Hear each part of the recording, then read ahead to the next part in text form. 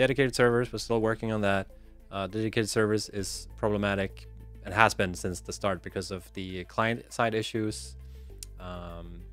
There's a lot of bugs on client that we sort of need to get around to.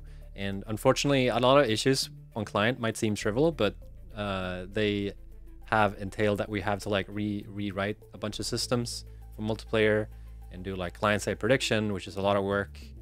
Something that we're kind of thinking of saving until later, but now we're kind of realizing more and more as we get into it that we kind of need to do it now. So that's why dedicated service is taking so long, but we are working on that still. And it's not tied to any update. It's just going to be like once the dedicated service is done, we're just going to try and release it to everyone so that everyone can try it out and kind of beta test the dedicated servers as well once we're in a good state for that. Whew. All right. Yes.